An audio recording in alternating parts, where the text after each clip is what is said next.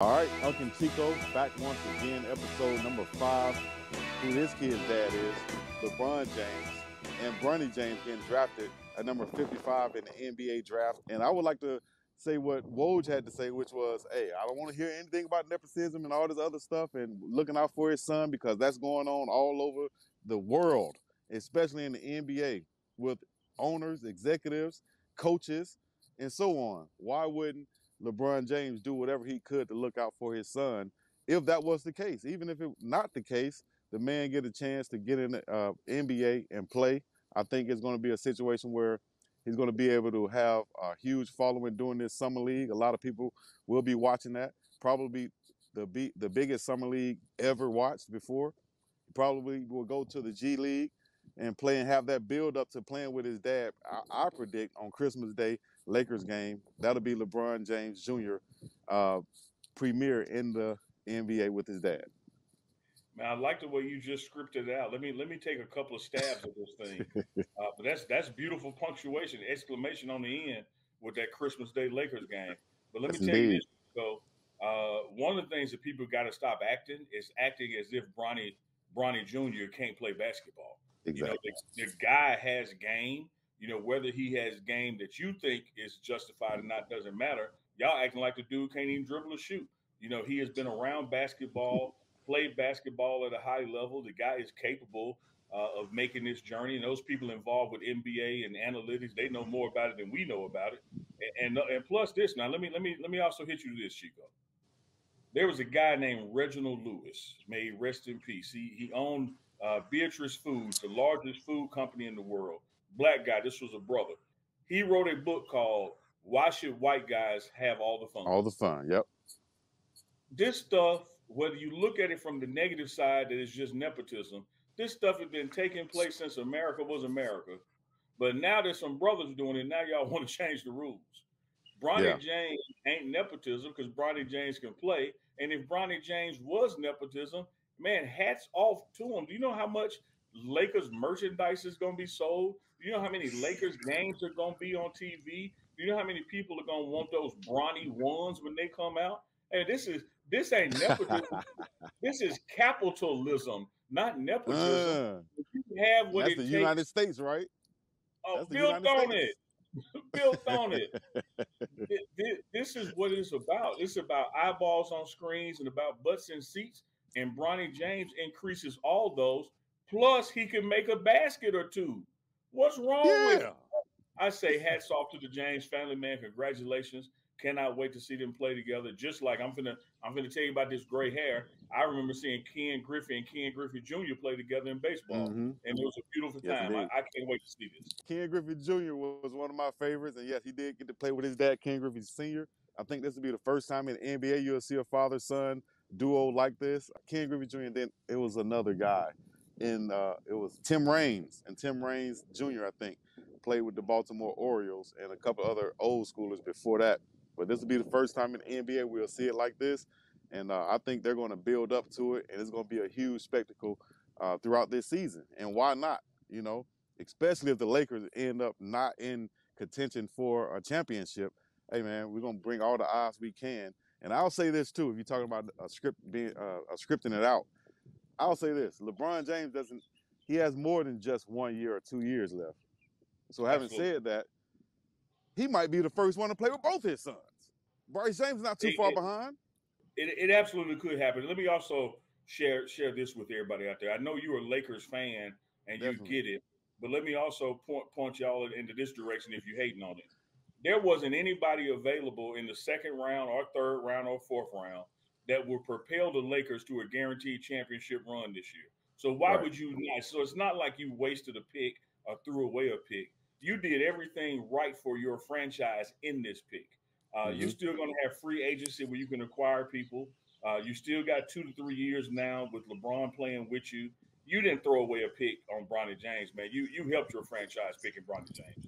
With that being said, hey man, shout out to all my Lakers out there. If you're a Laker fan, put it in the chat right now. If you're a Laker hater, let us know. Put it in the chat right now also. But I think it's gonna be a good move for the Lakers and LeBron. He'll be able to develop and they'll be able to get that picture S moment that they want to have, or that legendary moment, should I say, that they want to have and play together. We get into some Colorado actual football right now. We see these guys working out. I saw you talking to Warren Sapp, and I think that was one of the best episodes on Wednesdays with Warren, and he addressed the defensive line and how they were handling jumping off sides and stuff. What did you think about what he said on that? What did you take from it? And I'll give you my assessment afterwards. I thought it was just real, man. You know, Coach Sapp and I, we sit down on Wednesdays and we just have a heart-to-heart conversation. What comes up, much like the discussions I have with you. And for him to Mm-hmm. acknowledge that he had run into his first challenges, if you will, as a coach, where he was even doubting if he was getting through as a coach because of the consistent and repetitive mistakes being made. And then he had to lean on to mentors of his who told him that was just part of the process. And so keep going. So I love to see that growth and maturity in him as a coach, and understanding that just because they're not getting it right away doesn't mean you're doing something wrong, and that you're going to have moments like that, but you build off from them, you learn from them. So I thought it was real deal Holyfield, man, for him to open up like that, because he didn't have to share that with us. Just hold your horses. Watch the ball anyway. I always used to say to the defensive line, I used to hear the defensive line coach saying, you're deaf as a defensive lineman. Don't hear anything. Have your eye down on the ball and you go in the ball move. That's it. And that way you'll never jump offside. Sapp say he played all of those years, 13 plus years, had 2 offsides penalties. One was on purpose to get back at an Yeah. offensive lineman. So that shows you that discipline right there and what it takes to be a Hall of Famer. So shout out to Warren Sapp on that one. Yeah, and when you put the work in, big dog, and you trust your abilities, you don't have to try to beat the count or time it perfectly. Your Right. speed will get you to where you make the play.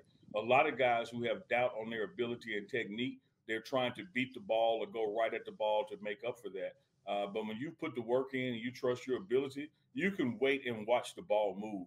You can be deaf. It's just like you said, be deaf and don't hear anything. But also, I love what Coach Sapp said. He said, "Hut, hut, hut ain't nothing but dummy, dummy, dummy."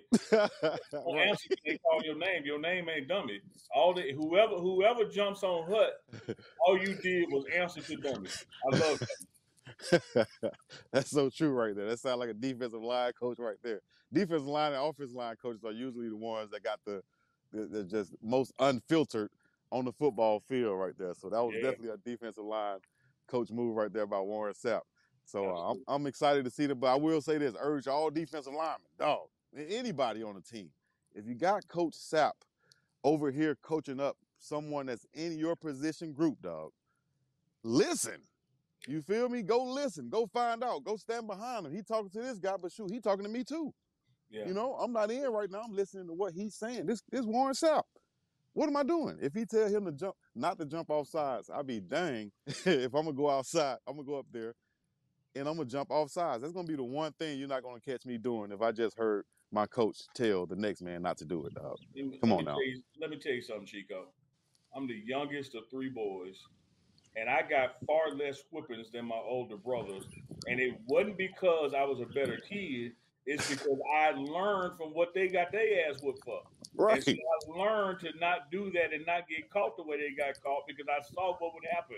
And so if a coach is coaching the twos and you are with the threes, you should be getting what they call mental reps and paying attention and not go out there and do the same mistake they just did. You should learn from their butt chewing. That way you don't get yours shooting. And as simple as that, man. That's all you got to do. Learn and watch and listen. Your coach is coaching you at all times, man. Pay attention. There's no need for you to be over there. As my coach used to say, horse playing. Do they still use that term, horse playing? Yeah, yeah. Horse playing, playing grab ass, all that stuff. Yeah. Playing grab ass. I would say another one. I ain't gonna bring that one up though. But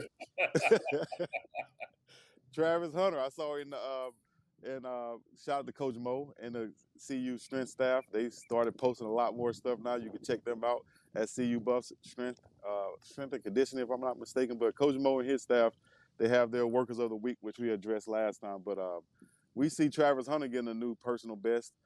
I think it was a power clean he was doing. But just to see a guy like Travis Hunter, who you might say he doesn't have to work in the weight room. He doesn't have to be a leader. He's already made plays. He don't have to be out there trying to reach a personal best. But to see him out there doing that and giving his all in front of all of his teammates and everybody cheering him on, How do you think that translates to the team? What do you think that's telling to the rest of the guys out there that's watching him doing these things? Oh, I love it because I think it does have a ripple effect. Travis Hunter is a God gifted talent. He has some Mm-hmm. things that you just can't get off the street or in a weight room. It came genetically through the blessing of the Lord above. And so a lot of people will see that and they will try to say, well, he doesn't have to work like we work because he just got it differently. Well, what he's showing you is I'm working just as hard as you are, should be. And not only by working, you're seeing the result of the work. He's put on 17 pounds of muscle. He's stronger. He's faster. His body is sturdier. He has fallen in love with the weight room and working out. And that ripple effect of like, man, if our best guy on the team is in here, setting PRs and giving it his all, who am I to be slacking? So let me get up and get after it too. So you see groups like the specialists even responding and winning Yeah. awards for the week. So Travis Hunter, man, is one of those guys that's leading by example. And what he's accomplished this spring, summer session one with his body has been nothing short of amazing. And I think it's going to translate on the field and it's going to translate in that EA Sports game because they're going to have to upgrade him every week. They're gonna have to upgrade him every week. I don't know if they can get any higher. I think he's might be the highest rated guy behind, maybe the second highest rated guy, but I think he might be at a 97 or something. But he doesn't have too far to go He's going with to that get that 97. 99 and he's going to be 99 in every category. Definitely. All right. So got the NCAA football game coming out for the first time in a long time. I will be purchasing it and playing a PlayStation 5. Now I feel like an old school player who don't know nothing about it right now. You know what I'm saying? I got a PlayStation 3 still. Now I got to upgrade to the 5. So we're gonna see how that works out, and I might be playing a little some online and stuff like that. So Well, are what we gonna you do gonna is, indulge in it? What you gonna do? well, I'm another old school player. You see this gray? I have a PS5. I have pre-ordered the game. And what we're gonna do one of these when we introduce that Sunday live show to them, Okay. me and you go get us a little matchup live. We're gonna play some. Hey, that'll be dope right there. We need to do Yeah. that. I'm gonna go ahead and get mine today and download it there. How about that? I've been procrastinating on it, but I'm gonna go ahead and do it and get it today and download it and be ready for it. Because I see how old school I am. I'm still thinking I gotta go to the store and buy the disc. No, you Hey, can download it now, I'm dog. so old school. That's what I want to do. I don't want to download it, man. What about this? I need my tangible disc, right? I need it in my Yeah. hand. Right. Yeah. So I'll be looking forward to playing that. Hey, Looking forward Chico, to playing. I'm 53, dog. I've been like that with everything. I remember a couple of jobs ago, I was the last person to sign up for direct deposit. Man, I want my check in my hand. Man. What y'all talk about some deposit, man? Deposit, yeah. Hey, you put my money in my hand, man. Hey, I got joked on by before. I was one of the only ones taking my rent or my cashier's check to go pay Yeah, my rent. yeah. And it was like, why don't you just pay it online? Pay it with the phone. I'm like, what? Here, take the check. I know I'm paying you for sure now. You know I'm hand to hand, baby, hand to hand, Hand to same hand, time, same same time. I time don't know too. you. So that's what it is, man. More Colorado football. This is the last week coming up, right? Because we get ready for 4th of July weekend. Yeah. In Yeah, what, we a week or take a two? break for 4th of July week, which is essentially the weekend before the 4th and the weekend after. So Yeah. Monday the 8th we'll be back at it. Go for about 2.5 weeks, man. Then it's report for fall camp time. Yep. When that first practice for fall camp right now is slated for Monday, July 29th, and you got about a month, and then Thursday, August 29th is week one, North Dakota State at home. At home, the 20. Oh, man, that's a Thursday night game, right? Yep, And whew, that's gonna be fire out there, man. I got to get there for it and do some. Once we get there, we're gonna have to do some live. You know what I mean? But let's do until then, we're gonna be talking more Buff football each and every week. Y'all stay tuned right here. Subscribe on BiggDoggChico channel or Uncle Neely's channel. He's coming to you live right now from Jackson, Mississippi. Shout out to Jackson, Mississippi, man. Give a shout out to all the places that you've been eating around there, you've been visiting since you've been back home. Shout out to some of the smaller businesses or whoever, just friends and family. Go ahead, let's give a shout out right quick. Absolutely, man. Shout out to Stamp Burgers on Dalton Street. Not only best burger in Mississippi, best burger in the nation, not just my words, but restaurant industry awards have said so. Shout out Stamp to burger? Johnny Stamps Burgers. Stamps Burgers. Okay. Stamps Burgers. Over All on right. Dalton Street, right down the street from Jackson State. Shout out to Johnny T's Yes, Bistro. indeed. They still, man, got Coach Prime's table with his name on the reserve. Still giving out the best. I stopped by there yesterday, man. Had the catfish. Oh, My gosh. yeah. I need some. I'm made missing out. It made that humidity worth it. Hey, you see how beautiful Hawaii is, right? But Yeah. the one thing that you would miss out here is, if you're from the South, is that great Southern home cooked soul food, man. They got a couple restaurants out here, but you know how restaurants are. They kind of make it bland so that it can fit everybody. Everybody can like it. No, Yeah. dog. I need some collard greens, some cornbread, some black eyed peas, some real macaroni and cheese. I need real macaroni and cheese. You feel me? Some good old baked chicken. You understand me? I'm not even gonna get into the pork chops and nothing like that, though. I'll let y'all have those. But everything else, I'm talking about that mac and cheese where you getting ready to scoop it. It sounds like hot tour. Spit on that thing. Hey man, we out of here. We appreciate y'all joining it. Hey, I did research for 2 days trying to find this recruit named Hawk Tua Sakapaloa. I'm like, I never heard of him out here, dog. Who the hell is Hawk Tua they talking about? And then I see this girl, she's man, and she sounded like she was from Alabama too, man. But hey, shouts out to her, dog. Hey, I'm gonna leave it on that, man. We're gonna be up out of here, man. Shout out to you guys from Honolulu, Hawaii. I appreciate y'all joining in. Once again, another show, UNK and CHICO, episode 5. Y'all know what to do, man. Hit the like, subscribe, comment, all the other good stuff. We're gonna be up and about this thing. Peace in the Middle East. Yeah. Peace. Hawk Tua. Spit on it.